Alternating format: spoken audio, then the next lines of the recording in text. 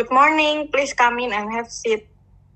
Morning, ma'am. Thank you. Okay, how would you describe yourself? As you already know from my resume, my name is Brigitta AS, and you can call me Gita. If I would describe myself, I would say that I am perfectionist and I have very high expectation for myself. I am confident in my ability to work hard and deliver quality results in order to showcase my skills. I also say that I am humble and hardworking. Also, I like to challenge myself on a regular basis. I like to set goals in both my personal and professional life and then strive to accomplish them. Okay, why are you the best person for the job?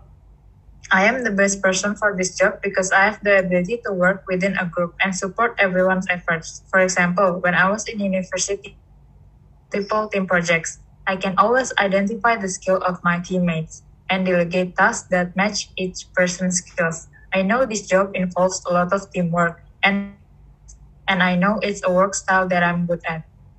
Oh, that's nice. And why do you want this job? To be honest, I think this organization can offer me with an environment where I can put my skills to the best possible use. I can use the knowledge which I have gained over the years and use it to make a major difference, as well as help this organization grow collectively. And why should we hire you? Honestly, I have all the skills that you're looking for. I'm pretty confident that I'm the best candidate for this job. Okay, what are your greatest strengths? My greatest strengths are enthusiasm, trustworthiness, discipline, patience, respectfulness, and dedication. That's good. And what are your greatest weakness? My greatest weakness are inexperience with specific software or a non-essential skill, tendency to take on too much responsibility, focus too much on the details, and have trouble saying no. Okay, Brigitta, and how do you handle pressure?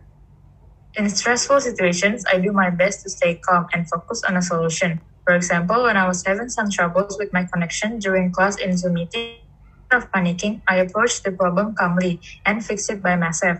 Later, I figured out why was the problem with the connection and tried looking out for the solution. So I didn't have to deal with that again because we addressed what caused it. Okay, thank you, Gita, for your time to come to this interview. I will contact you for further information. All right, ma'am. Thank you so much for the opportunity. Have a nice day. Have a nice day too.